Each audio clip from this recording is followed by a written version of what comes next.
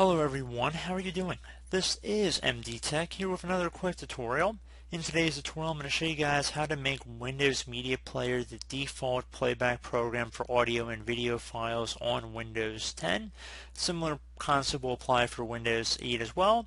And we all have probably heard of Groove Music at this point, but some of us want to go back to the Windows Media Player for all audio file playing purposes.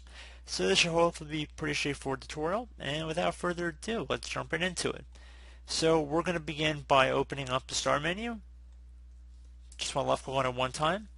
Type in Control Panel.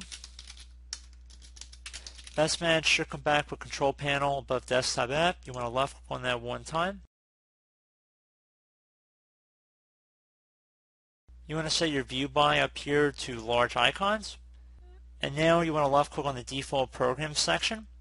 Now you want to left click on set your default programs. Make a program the default for all file types and protocols it can open. So left click on that. And now if you're on Windows 10 it should open up this new window. If you're on Windows 7 or Windows 8 it shouldn't do that to you. It should still be within that same window, but Windows 10 they try and direct us to this new interface here.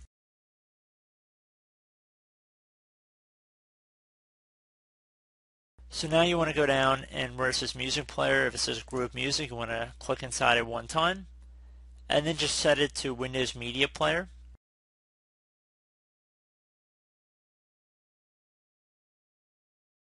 And you can also scroll down a little bit further. You can see if there's anything else in here as well. You can also, which I would suggest, which will look more familiar if you're using other versions of Windows. So if you choose Default Apps by File Types, if you left click on that, again, this would probably be what you see if you clicked on say your default programs and you're running an earlier version of Windows. But there should be a bunch of extensions that come up in a list, and you just would want to change them to Windows Media Player as your default.